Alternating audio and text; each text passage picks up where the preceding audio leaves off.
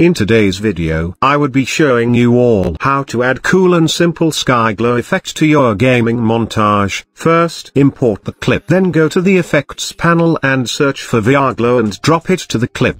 Then select the clip and go the effects control panel and play with the settings. Change the luma threshold to 0.70, glow radius to 185, glow brightness to 0.40. Note: you can change the number according to your clip and need. You can compare it. Then if you want you can also add brightness and contrast effect into it to decrease the highlight.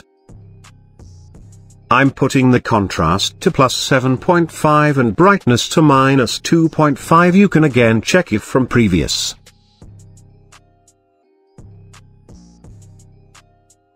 Now for changing the sky glow. Just turn on the Use Tint Color option and change the tint color according to your needs.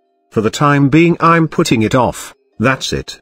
It was that simple and easy. Hope you liked it. Do give your valuable feedbacks in the comments section below.